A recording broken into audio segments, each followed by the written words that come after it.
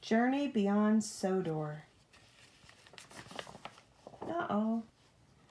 One day on the island of Sodor, Henry was rolling into Vickerstown on his way to the mainland when his signal failed. Henry tried to brake. Screech! But he crashed. Oh, look at his wheels, they're all broken. Henry went for repairs. James was asked to take Henry's trucks to the mainland. "That's a great job," James puffed proudly. "What an adventure." Thomas wasn't happy. James thought he was Sir Topham Hatt's favorite engine. Then an idea flew into Thomas's funnel. The next day, Thomas went to Vickerstown goods yard early and collected James's trucks. As he left for the mainland, he was excited and nervous.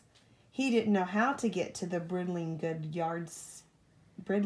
yard to deliver his cargo. On the mainland, Thomas met a crane named Beresford. "Who are you?"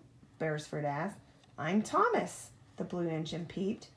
Thomas asked how to reach the goods yard, but Beresford didn't know. He couldn't go far, only up and down a small section of track. He was a very curious crane indeed. Thomas quickly steamed away. Later, Thomas came to a quiet engine yard filled with old machine parts. "Hi-de-hi!" tooted an engine named Lexi. A shy engine named Theo rolled up. Thomas had never seen such odd engines. He asked what kind they were. "We're experimental," Theo peeped. "We're different," tooted Lexi. "Test models." Lexi and Theo had a friend named Merlin, but Thomas didn't see him anywhere. "You won't see him," Lexi peeped. "He's a stealth engine, designed to be hard to see, invisible." "Merlin can make himself invisible?" Thomas gasped. Lexi laughed.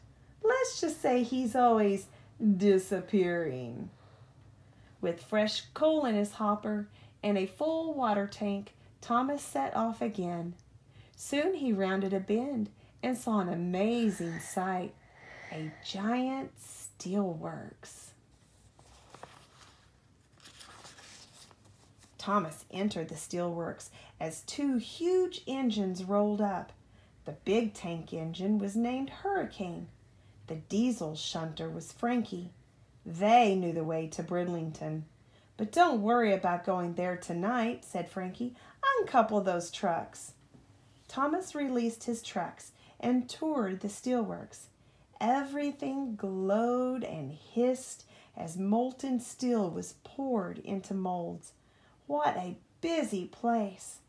"It's the hottest place in town," the big engines tooted. Later, Thomas settled down for a much-needed rest. Early the next day, Frankie and Hurricane woke Thomas. They had already taken his trucks to Bridlington. "Then I'll get back to Sodor," Thomas peeped sleepily. "We helped you, little tank engine," Frankie said.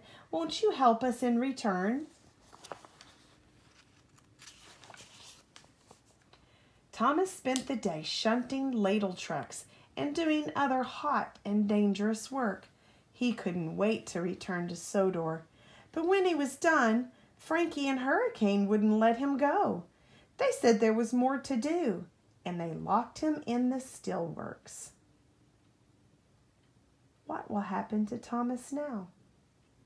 He won't go anywhere. He won't. We have to turn the book over and upside down to read the rest of the story. That's neat, isn't it? Looky there. Meanwhile, back on Sodor, everyone wondered, where was Thomas? James was especially worried, and he was tired of doing his friends' work. "I'm going to the mainland to bring Thomas home," he said. That night on the mainland, thunder rumbled and lightning sizzled across the sky. Thomas knew he had to get away while Frankie and Hurricane were asleep. He rolled through the dark steelworks, going faster and faster, and bashed through the gates. Thomas escaped into the dark woods. "Are you hiding?" a voice asked. "I'm a stealth engine. I love hiding." Thomas couldn't see anyone, but he knew it was Merlin speaking. "Don't worry," Merlin whispered. "You're with the best hider ever." Thomas felt safe, and the big engines didn't find him. The next morning, Merlin was gone. As Thomas headed towards Sodor, he saw Beresford the crane again, just as Frankie and Hurricane approached. Beresford quickly lifted Thomas and hid him. Just then, James rolled down the track and met the big engines. They all steamed away together. Thomas knew he had to save his friend. He also knew who could help him. Thomas hurried to find the experimental engines and asked Theo, Lexi, and Merlin to help save James. "But we can't do anything," Theo protested. "We can try," Merlin replied. "Oh, how exciting," Lexi tooted happily. Theo and Lexi took a flatbed filled with scrap and created a fake accident. While Frankie and Hurricane went to investigate, Thomas and Merlin snuck into the steelworks. "James," Thomas peeped, "we have to go now." "Oh, I'm more than ready," James puffed. "This work doesn't suit me at all." Just then, Frankie and Hurricane returned. They chased James and Thomas back into the steelworks. When Theo tried to help, he crashed into a control panel. A giant magnet suddenly swung out and attached itself to Thomas. It lifted him up and carried him toward a blast furnace. Theo hit another button to release Thomas. He crashed down and knocked over a vat of molten steel. A fiery puddle spread toward Thomas. Hurricane raced forward and shoved Thomas out of danger. Thomas was safe, but Hurricane's wheels had touched the boiling hot puddle. "Help!" Hurricane cried. "My front wheels are melting!" Merlin quickly pulled Hurricane backward, but Hurricane's wheels were damaged. He needed major repairs. Without Hurricane, Frankie didn't know what to do. "I can't manage everything on my own," she said. "Nobody wants to work here." But Thomas knew some engines that might. The experimental engines said they'd be happy to work at the steelworks. They liked to be helpful and useful. Back on Sodor, Thomas apologized for taking James's trucks. "I'm sorry I said I was Sir Topham Hatt's favorite," James peeped. "If anyone is, Thomas, it's you." "Don't be silly, James," Thomas said, smiling. When they got to Tidmouth Sheds, their friends were happy to see them again.